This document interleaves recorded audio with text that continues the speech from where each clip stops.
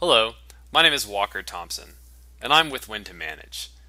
The goal of my presentation today is to provide you a quick overview of how an executive or an enterprise user might utilize our dashboard functionality to track all kinds of details, but in particular adjustment details.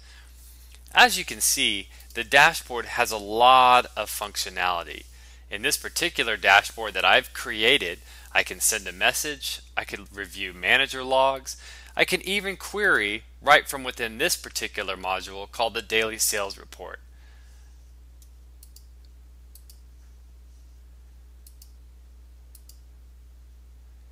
Once I run my query, I can see the details below by category or even further details below here.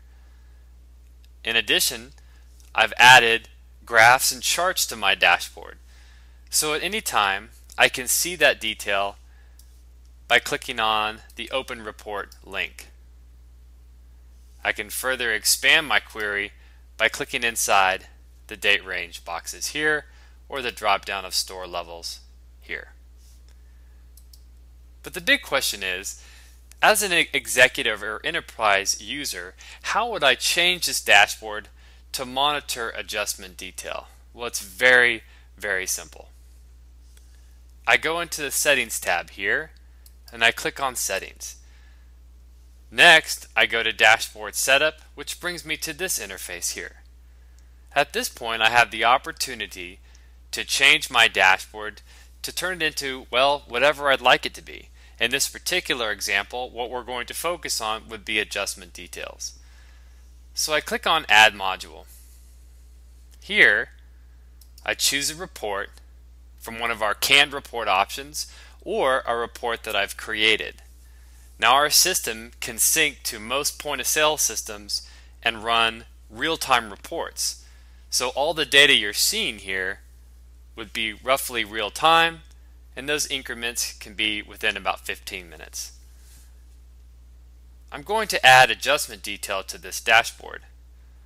I'm going to monitor all my stores, and I'm just going to look at last week.